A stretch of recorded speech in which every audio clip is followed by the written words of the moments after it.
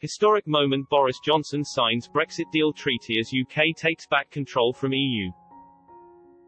Boris Johnson has put his name to paper on the momentous Brexit trade deal treaty with the EU, as the UK finally frees itself from Brussels' shackles. The Prime Minister gave 2 thumbs up after he put his name to the historic agreement, which represents the climax of 4.5 years of bitter divisions and infighting since the 2016 referendum. The 1,240-page document outlines how the UK and EU will work together beyond the end of the transition period tomorrow night. As well as the trade deal, Mr. Johnson has also put his name to an agreement on security and an agreement on nuclear energy. The Prime Minister signed the international agreements in Downing Street this afternoon.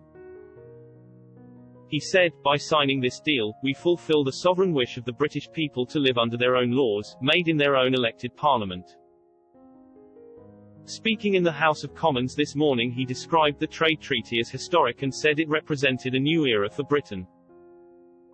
He told MPs, "We are going to open a new chapter in our national story, striking free trade deals around the world, adding to the agreements with 63 countries we have already achieved, and reasserting global Britain as a liberal, outward-looking force for good."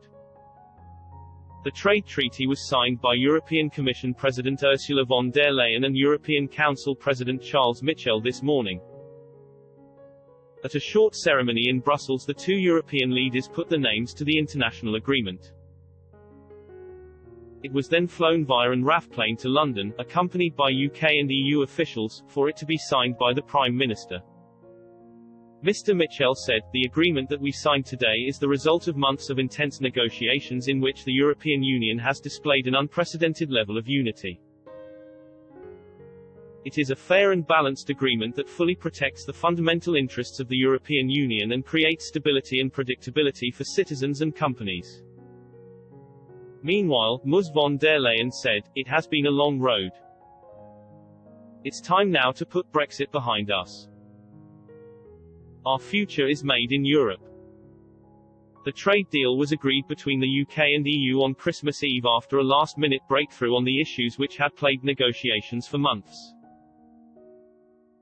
Fishing, state aid, and fair competition had stalled talks for months, with a compromise only found at the 11th hour.